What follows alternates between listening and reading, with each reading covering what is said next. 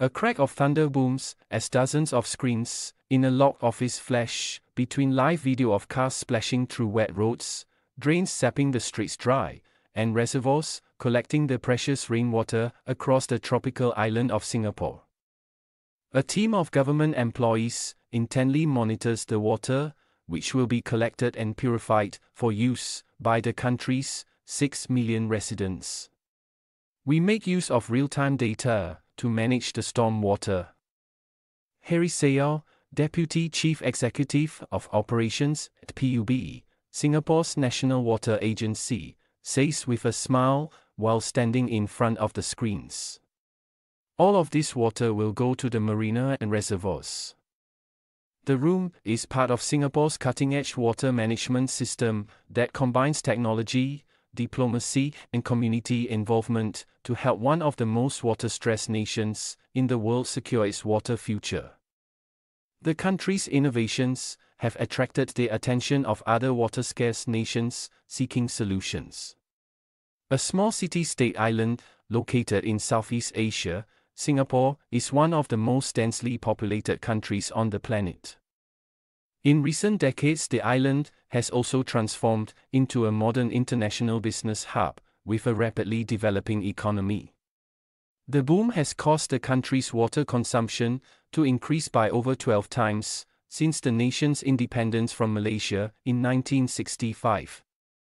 And the economy is only expected to keep growing.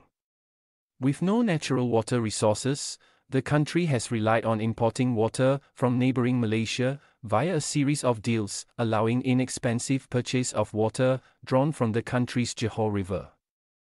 But the deal is set to expire in 2061, with uncertainty over its renewal. For years, Malaysian politicians have targeted the water deal, sparking political tensions with Singapore. The Malaysian government has claimed the price at which Singapore purchases water, set decades ago, is too low and should be renegotiated, while the Singaporean government argues its treatment and resale of the water to Malaysia is done at a generous price. And climate change, which brings increased intense weather, rising seas, and a rise in average temperatures, is expected to exacerbate water insecurity, according to research done by the Singaporean government. For us, water is not an inexhaustible gift of nature. It is a strategic and scarce resource, Singapore Prime Minister Lee Hsien Loong said at the opening of a water treatment facility in 2021.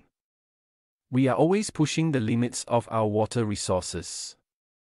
And producing each additional drop of water gets harder and more expensive.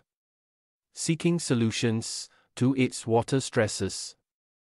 The Singaporean government has spent decades developing a master plan focusing on what they call their 4 national taps: water catchment, recycling, desalination and imports. Across the island, 17 reservoirs catch and store rainwater, which is treated through a series of chemical coagulation, rapid gravity filtration and disinfection. 5 desalination plants, which produce drinking water by pushing seawater through membranes to remove dissolved salts and minerals, operate across the island, creating millions of gallons of clean water every day. A massive sewage recycling program purifies wastewater through microfiltration, reverse osmosis, and ultraviolet irradiation, adding to drinking supply reservoirs. DAB-NE Water. The treated wastewater now provides Singapore with 40% of its water, with the government hoping to increase capacity to 55% of demand in years to come. To help build people's confidence in the safety, Singapore's National Water Agency collaborated with a local craft brewery to create a line of beer made from treated sewage. Innovation has been possible partially because of the involvement of private businesses. Sayal said. Sometimes private sectors may have a different way of doing things, and you can learn from them. Industry involvement in us is very important, Sayal said. Getting community participation and buy-in has been an effective method to improve awareness and conservation as well, Seow said. In 2006, the government launched the Active, Beautiful, Clean Waters program, which transformed the country's water systems into more public areas.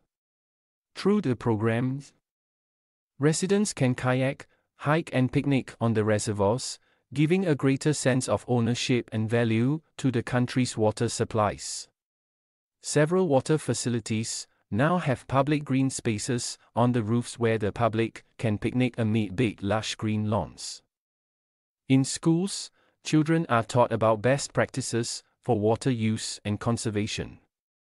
Schools hold mock water rationing exercises where water taps are shut off and students collect water in buckets. The international community has tapped into Singapore's water innovation as well. The country has become a global hub for water technology, as home to nearly 200 water companies and over 20 research centers, and hosts a biennial International Water Week. Water technology developed and used in Singapore, such as portable water filters, water testing technology and flood management tools, have been exported to over 30 countries, including Indonesia, Malaysia and Nepal. But not all of the solutions used in Singapore will be relevant to other countries, especially those with less developed infrastructure, concedes Seow.